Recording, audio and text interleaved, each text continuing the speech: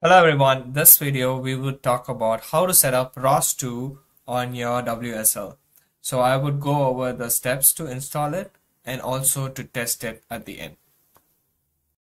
So first in WSL we go to Ubuntu 22.04 which is the requirement for ROS2 as you can see in their documentation. And in their ROS2 humble documentation there's step-by-step installation guide which is what we will break down in this video. So first we would install the ROS2 app repository required for the Ubuntu, and once we set up that, we would do an update of all the packages by sudo apt update and upgrade, and then we use the base install for ROS2. So when we do that, it goes through all the packages which it needs and it downloads this binary file which is needed to run ROS2. It might take a bit long. I have speeded it up, but yeah, that's the entire ROS2 packages which you need for RWiz and all the basic visualization tools.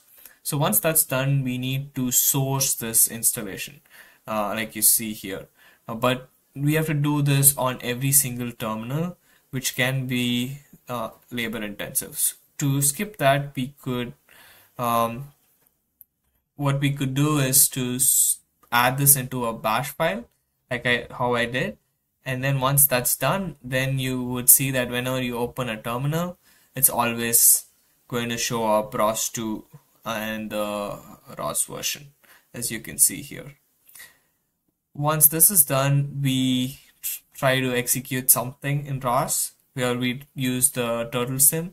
So if you see here, I run the turtle sim node and we get this display. And then to control that turtle, so we run the turtle teleop node. And once that's done, you can see that you can control this turtle sim on your Windows.